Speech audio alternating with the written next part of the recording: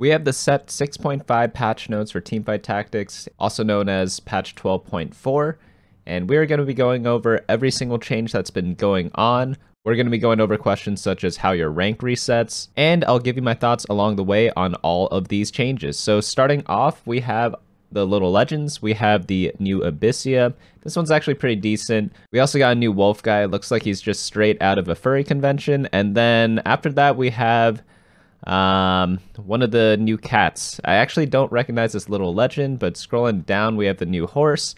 And oh, this one's kind of neat. And then after that, we have the Gizmos and Gadgets Pass. So we get a couple new maps. This one's kind of got like a Chemtech theme. And scrolling down, I kind of like this new river sprite. Definitely is a lot decked out than before. This one's a little too cutesy for me, but you know, everyone's got different tastes. Everyone's got different flavors. So whatever floats your boat, get the little legend that you want. More importantly, back to the rank changes.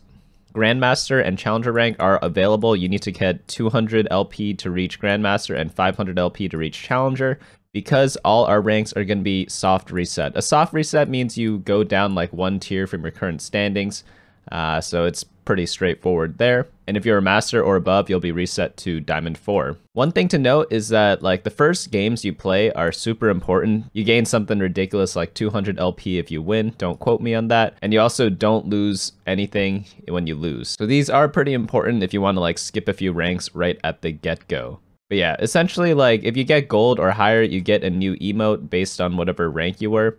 And yeah, it's cool stuff if that's what you are into. So Double Up and Hyper Roll also got reset, and you got these emotes if you earned a particular rank for that one. But going on into the actual game changes. So user experience changes, this one's pretty important. They finally added a matchup tracker in the client. So before, if you wanted to do matchup tracking, you had to download an overlay. These overlays are often filled with like a ton of ads and stuff, so they're really annoying to use. So I'm really glad that they are adding this so we don't have to keep using those like garbage overlays, in my opinion. Also, if you're playing on mobile, you had a disadvantage because you can't use those add-ons on mobile unless like you're like some high-tech guru or something like that. But essentially, like, yeah, this is a welcome change. I wish they just changed the matchmaking algorithm as well, because I feel like the current one, everyone's too used to it now, so it's not really like that random because everyone knows what's going on. But yeah, essentially the opponent you have yet to fight during your current stage will have an icon by their tactician in the UI indicating that they may be your next opponent. Next up, we have augmented match history. So match history will now show augments. So two things from my wish list came true already. These are the very first two changes that we're seeing in the actual game. But essentially, like, these were two things that I really wanted in the game, and now they are there.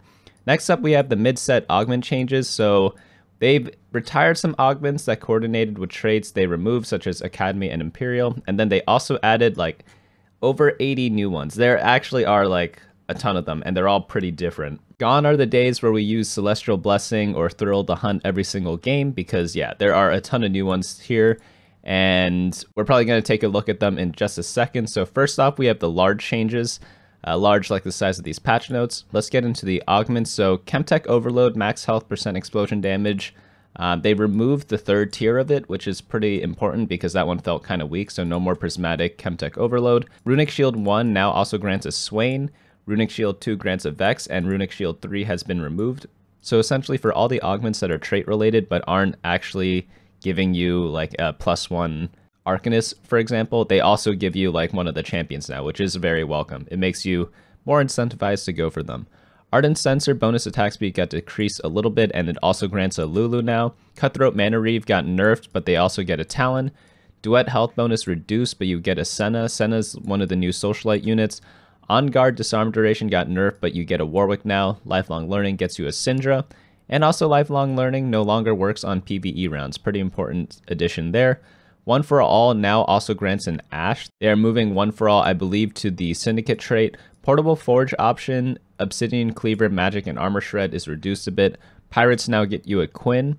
Self-repair time is now being increased from 6 to 7 seconds, and it also gets you a Zillion. Shrug It Off, which is the brawler one, gets you a Sejuani, and Sniper Heart now grants you an Ashe instead of a Tristana. So essentially all the trait-related augments, you get a champion now, but they nerfed the actual trait a little bit.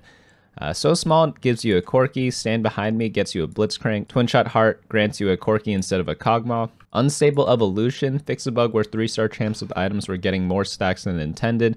Unstable Evolution now also gets you a Rek'Sai, great for getting 2 stars, ironically, so it makes use of the trait like doubly for this one.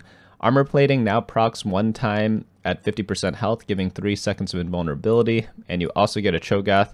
Broken Stopwatch gets you a Zillion, and it will also never appear on 1-4, which is very welcome because this one's pretty useless unless you have a lot of clockwork units in the game. Clear Mind only appears on 1-4, good. Gold Reserves, nerfed a little bit, but gets you a Quinn. Instant Injection gets you a Warwick. Junkyard, which is the scrap one, gets you an Ebzrael. Scholar Crest now grants a Zyra instead of a Heimerdinger. And then Sharpshooter damage reduction, 45 to 50%. Sharpshooters also get a Corki now. I believe that one was the one that makes your sniper shots bounce. Smoke Bomb now also gets you a Talon. That was an assassin one. And then Spellblade, ability power scaling on next basic attack after cast is nerfed a bit, but you get a Swain. Titanic Force will rarely appear as a first augment option. This one was the one where if you have a lot of health, over like 1400 I believe, you deal 2% of your max health as auto attack damage.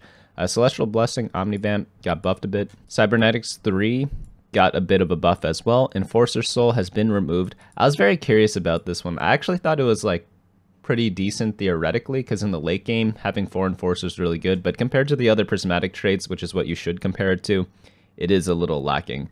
High-end Shopping will now also grant 5 gold. High-end Shopping will never appear as the first augment. And then Makeshift Armor 3 is now being buffed a tiny bit. It's funny how they removed this as a first augment. It was really awkward because you couldn't really get 2-star 1-cost units when you got this. Well, you still could, but it just made it more difficult. Socialite Soul now also grants 8 gold, and then Weak Spot, you can no longer be offered other levels of Weak Spot after choosing any tier of Weak Spot. Woodland Charm will never appear as a third augment, and then Share the Spotlight is being changed from tier 2 to tier 3, but they are getting a buff. That is a very welcome change because Socialites completely took over last set. Pretty unexpected in my opinion as well. Share the Spotlight now also grants a Senna. So now moving on to the traits, we are going to start off with Bruisers.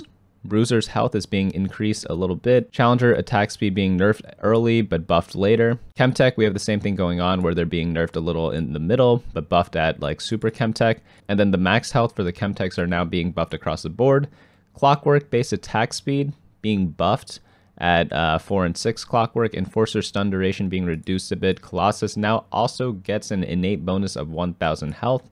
And then this should help fix the problems where your Cho'Gath is like complete paper until you 2-star him. Cho'Gath's base health is also being nerfed by 600 to compensate for this. And then Galio, same thing. Next up, we have the Innovator. So the Bear's getting health nerfed, Dragon's getting health nerfed, and the Fear duration's getting nerfed as well. And the critical strike bonus damage. So lots of Innovator nerfs here, which is pretty interesting to me. Mutant new 7-piece chase trait has been added for each variation. So that was another thing on my wish list, more chase traits, and I specifically pointed out mutants as well.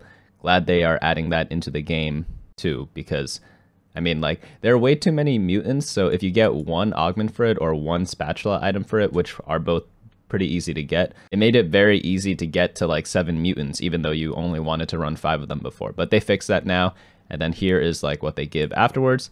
Scrap is now smarter. Units like Ezreal and Aurelia will no longer roll Hextech Gunblade or Morellonomicon. That is good. Socialite is now a 1, 2, 3, 5 trait, and then they are changing it a little bit. Bonus damage being nerfed at 1 Socialite, and then at 5 Socialite, all bonuses are doubled. Holy cow.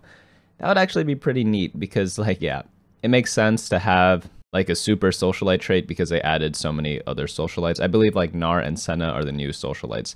Twin Shot is now a 2, 3, 4, 5 trait, and then these two are like the ways they scale with the new trait structure. Before, I believe it was 2, 4, 6, but now it's 2, 3, 4, 5. Twin Shot tooltip now specifies that it works with ability casts as well. Yeah, it always did that, in case people were curious about it. So now onto the units. Pretty important change. They removed Protector, so Kassadin is now a mutant and a scholar. I'm not going to go over the number changes because these are pretty irrelevant because they change things a lot on the PvE. But onto the tier 2 units, Blitzcrank is now a scrap bodyguard because no more protectors again. And then Swain is now Hextech Arcanist because they removed Imperial, so he is now Hex Tech instead. And then Talon is now a Debonair Assassin instead of an Imperial Assassin.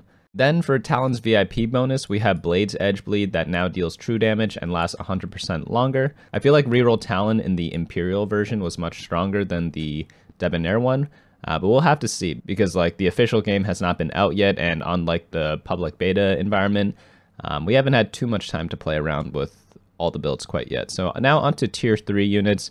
Cho'Gath Thief's damage being adjusted. Echo is now a Scrap Assassin Innovator, which is interesting because his tankiness is going up, but his damage is going down. I feel like these are a lot of traits to have on such a good unit. Gangplank got a slight buff. Leona's now a Debonair Bodyguard, so her VIP bonus is that she heals for 0.8 maximum health every second for each unit targeting her. So stuff like Gargoyle Stoneplate would be really cool on Leona with the VIP bonus, because she'll get a lot of tanky stats from that, and she'll heal for every unit targeting her. Malzahar's getting a slight damage nerf. Vex Personal Space is being buffed a little bit, and then, yeah, Magic Resist being buffed. And now for Zack's, his Yoink thing, now Zack takes 75 reduced damage while casting his ability, and the Yoink damage is being nerfed a little bit, which, yeah, I don't know why Zack was doing this much damage to begin with. Because at one cast, at like 1-star Zack, he'd often like lead the DPS charge in like stage 3, which was kind of funny to me for a tank unit. Now onto tier 4 units. Braum, stun duration being reduced at 1 and 2-star, and then Orianna, she is gonna get a damage nerf, but the shielding's gonna increase a tiny bit. Interesting, so they do want to go all in on more like the supportish Orianna instead of the damage one. Seraphine Encore damage is being nerfed across the board, and the attack speed bonus is being nerfed at 2-star. Vi is now a 4-cost champion, no longer a 2-star, and she is now gonna have Piltover Pulverizer. Essentially, she is gonna be like a melee caster, and I found that like blue buff is actually pretty funny on her so far. And her new traits are Rival, Enforcer, and Bruiser, and this is essentially replacing the sister trait, which is what she had before. Now on to tier 5 units. So they are nerfing the Colossal entrance damage and also nerfing the stun duration. However, they are giving it a new source of damage, which is now 5% of his max health as damage. So if you build like Warmogs on Galio, you could get some funny effects. So he makes more sense as a tank carry rather than an attack damage carry, which is what people were doing on him before. Jinx is armored being buffed a little bit, damage being buffed as well. Jinx always felt pretty useless because she would jump into the fight and then die.